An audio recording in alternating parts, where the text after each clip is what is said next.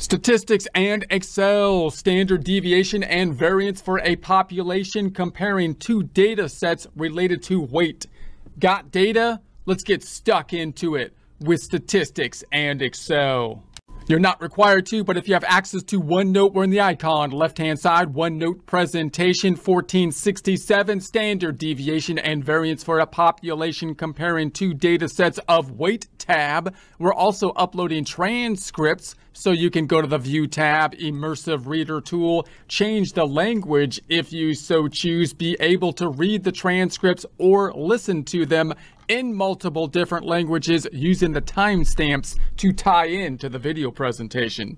OneNote desktop version here, data on the left-hand side related to weight. In prior presentations, we've been thinking about how to take our data sets, summarize them, represent them in ways so we can draw meaning from that data using both numerical calculations and pictorial representations.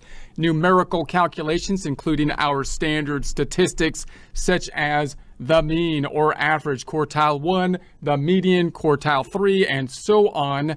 And then pictorial representations including the box and whiskers or box plot, as well as the histogram.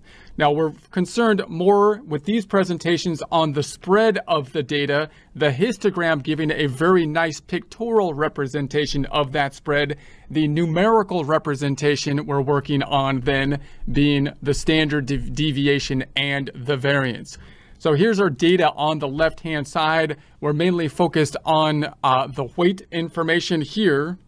Also note that we have not included the entire data set because this was quite a long data set. So we're just giving a snippet of the data set to give an example of the process. Then we're going to do our standard calculations, which of course in a very long data set gets quite tedious, but using Excel quite easy. Calculating the mean or the average, we can just use the average formula, adding up all the data, dividing by the number of data there are. The min, the smallest number in our data set at 7801. We've got quartile 1, the middle point of the first quartile, which could be this formula in Excel, quartile.exc, but we have to have the second argument representing quartile 1. We've got the first quartile.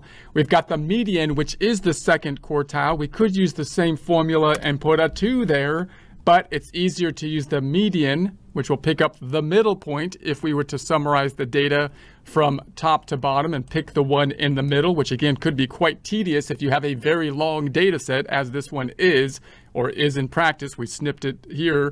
Quartile number 3, the middle of the third quartile. And we have the same formula here, except we're now picking quartile number 3 with the second argument, the maximum, the largest number in our data set at the 170.92. Then we have the standard deviation, this being our point of focus, is at the 1166. It's as easy to get in Excel as just putting in the function equals stdev.p, .p representing the population, as opposed to .s, the sample. We're imagining we have all the data for the entire population at this point. We'll talk about samples in future presentation. The variance equals var.p, similar kind of thing with the p versus the s, population versus the sample. And then we've got the standard deviation for the sample just as a comparison note. So you could see those two formulas down here. If it was a sample, you got the .s instead of the .p.